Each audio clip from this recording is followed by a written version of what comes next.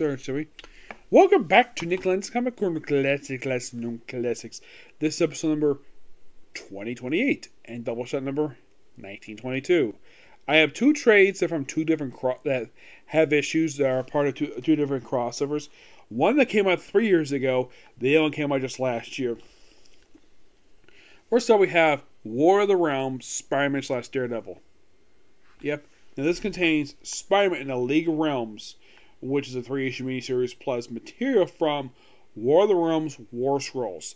Now, Spider-Man and the League of Realms. This is basically something from the Jason Aaron run. This is the third lineup of the group, because they had the original lineup make his debut in God of Thunder, which was a very good story, by the way, and they had him return when Jane Foster was Thor, and they had a few new members. Heck, they even had Ross Solomon in the group. This group is a mixture of basically, it's like they have Screwbeard here. He was part of the first and second Carnation League of Realms. League of Realms are basically the way Ross Solomon described them as token Avengers. Basically, they're a group of individuals who work for the Senate, the Congress of Realms. That's most what they're for. Spider-Man, for some reason, is put in charge of the group. And this is his contribution to War of the Realms. Well, in the tie-ins, of course. And his mission is to take down the Angels, who have sided with the Dark Elves, for reasons. Malekith the Accursed makes a brief cameo appearance in this book, in a flashback. Yep. So they go and they fight this Angel, who is apparently a lesbian. Yeah, apparently, according to the rules, the Angels are not allowed to fall in love, and yet they're allowed to have. Apparently, this woman had a secret lesbian relationship with another Angel. And then Malekith apparently never killed an Angel before. This time they kill her lover. So basically, she's forced to cooperate with Malekith, and then she turned on the Dark, and then she turned her fellow Angels, and joined during the League of Realms, which they apparently split in half because Spider-Man does not kill. I at least got praise the fact the writer of this series, who wrote this one? This was done by Sean Ryan. I at least got praise for the fact he actually remembered, yeah, Spider-Man does not kill. Not at all. Basically, be diplomatic. He will fight these creatures. He will not kill them. If they want to kill him, fine. He will not kill them. But this miniseries was really good. The only problem was it's only 3 issues.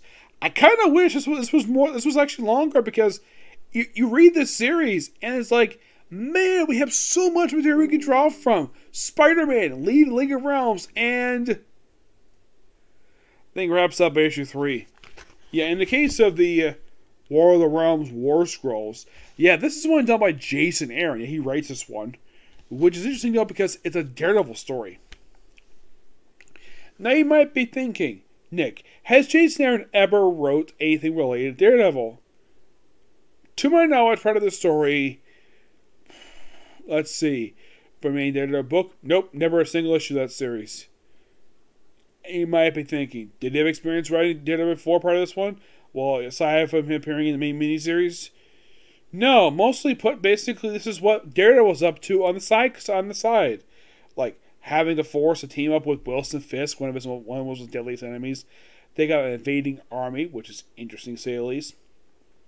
By the way, during the event, Heimdall was taking out the commission, so Daredevil takes up a spot as the Guardian of the Bifrost.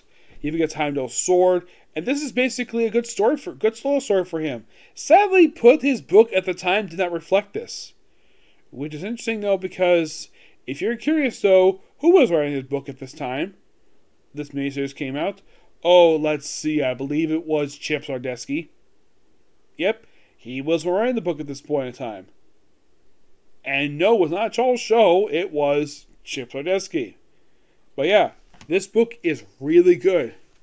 I love it. Give this book a 9. Basically, I'm going to give it a 10. Because it's just so freaking good. Yeah. It is something that they did this. Now, War Scrolls, this is basically a multi-story book. It's basically War of the Realms anthology book.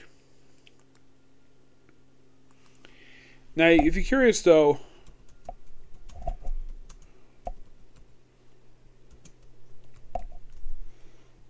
like, is there like any other like stories in these ones? Well, in the case of the first issue, aside from the Daredevil story,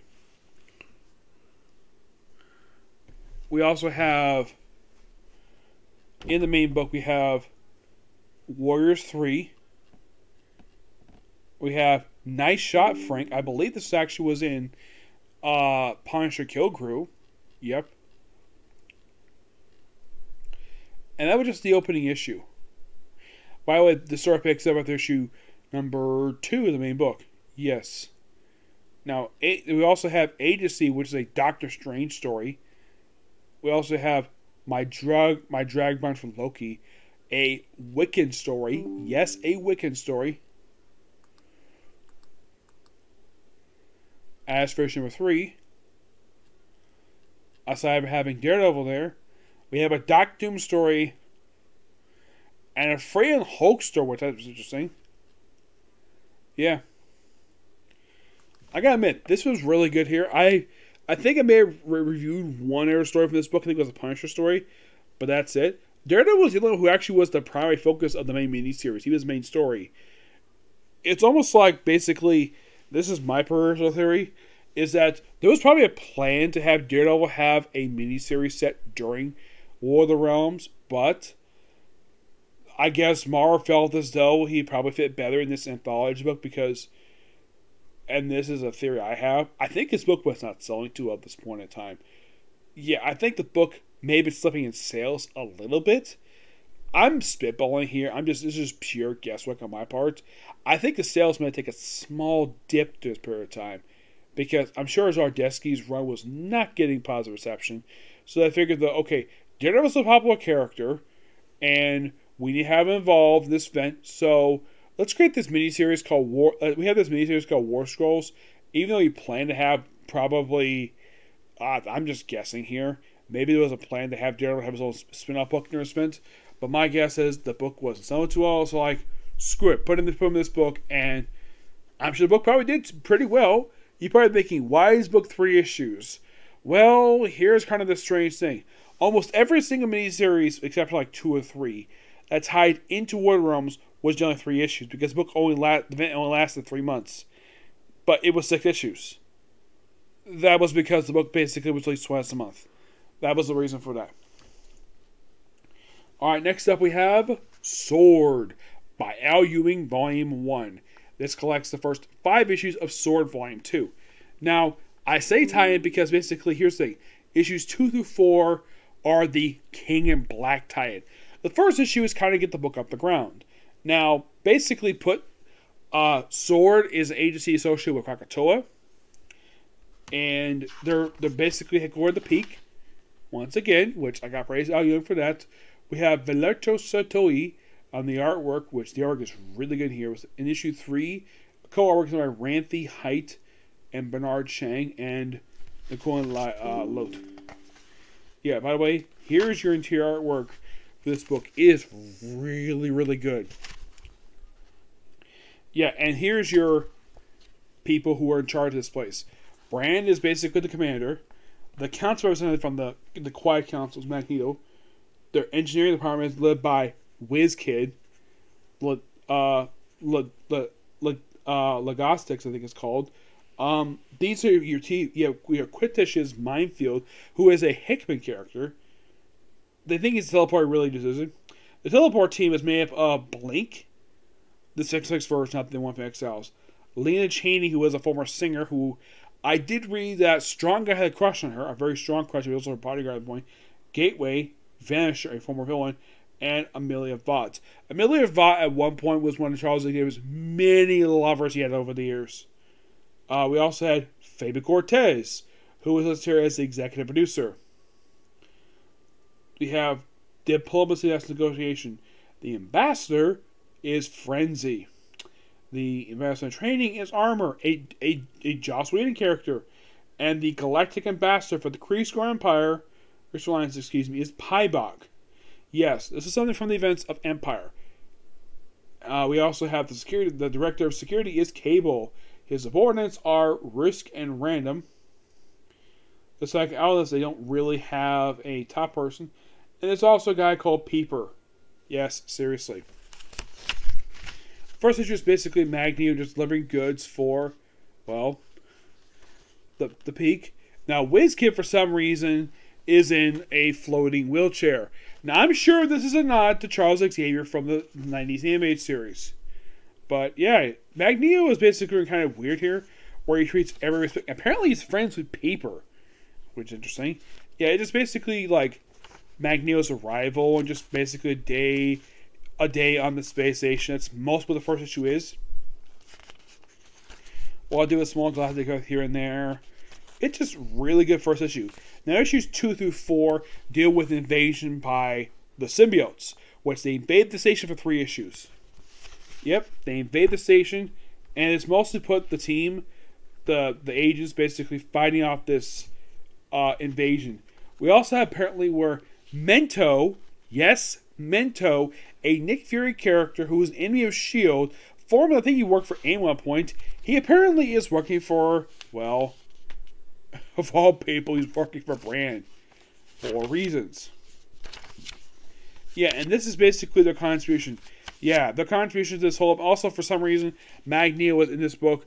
Like at the start of this book, he's wearing his white armor, which that first showed up, if I remember correctly, I think it showed up when Bendis wrote Uncanny X-Men, and then here he's back in his classic look for some reason. Well, if I have Alien Dragon. And it's a very interesting tie-in. I like this kind of handle it. It feels a little bit like Aliens. Well, at least Alien. That's what basically this book felt like. For some portion of it, basically fight off an alien invasion. We also have where Hamper Gary basically gets involved here. Yeah, and by the way, the tie-in itself was wrapped by issue 4. But it's a really good tie-in. I'll give my final thoughts on the whole event when I finish this book. Excuse me. And then, of course, toward the end of issue 4, David Cortez is killed and he is resurrected. And, of course, he has to debrief the Quiet Council while he's completely naked and covered in goo. Yes. And apparently, he also took time to make sure he covers up his groin. But he basically debriefs them, and, well, then he's allowed to go. Simple as that. He even asks, like, wait, you have to go to Quiet Council now? I need a shower, I need clothes. They're like, nope, do it right now. And, well, right afterwards, basically, that doing some other stuff here. And the book ends basically where they're building like something more inside one of the hangars. Like something there. And that's the book itself. Yeah. For the start of this particular brief run for S.W.O.R.D, it's really good. Give this book a 9.5 out of 10. I should also mention that the book does have one more trade. I like the first find, which published, I think it was back in 2009, I think it was. That lasted for 5 issues. Now this is an ongoing series, not a limited series, and they got axed at the 5 issues. This book managed to last for 11 issues before being canceled. Now, why was it canceled, you might ask? Maybe because Al Ewing left the book. Yeah, for some reason, this book ended at the same time as Guardians of the Galaxy for some reason. I don't know why. It's weird. Now, in the case of what happens... Now, also, since the fact that this is officially the end of my reviews for the King in Black stuff, I'm going to give my final thoughts on this crossover because it is definite now. I have reviewed everything related to this crossover. There is officially nothing left. Nothing. Absolutely nothing. I have checked. This was the last one. In the case, my final thoughts on King in Black. This is a very excellent crossover. It's got good. The story is really good. Like, people come together to find an enemy, which is basically calling the symbiotes. Venom is basically kind of heroes. Yeah, mostly put this film was built over the course of 2 years. I got at least praise Sonic Goes for this. He's very good at his build-ups for his 2 or 3 events he did. Damnation had a little bit of build-up to it. At least his 2 events afterwards. You figure though, yeah, if I'm going to do events, I got to have some build. So, he has build. Basically, we have to build Absolute Carnage, and Absolute Carnage build up into the events of King in Black. The King in Black not only fall from the events of Absolute Carnage, but also Empire, which is interesting to say the least. Though in the case in book, S.W.O.R.D was brought back after being defunct for some time. Yes, after the events of, well, Secret Wars, the agency went defunct for no reason. I've never heard of the exact reason for it. It was replaced by the Alpha Flight Space Station program, the Alpha Flight Space program, and it was mostly dealt with in the pages of Captain Marvel. And at one point, Carol was in charge of it, and then she left, and had Brave Guard took over. And Brand was part of the organization too, in the Advance Empire. Because of the fact she was left out of the events of Empire, she quit, ran the spot. She quit her job and went back to S.W.O.R.D. Yeah, S.W.O.R.D was generally put basically an agency deal with aliens, and they were heavily involved during the Joss Whedon run, from pretty much the very start of the run.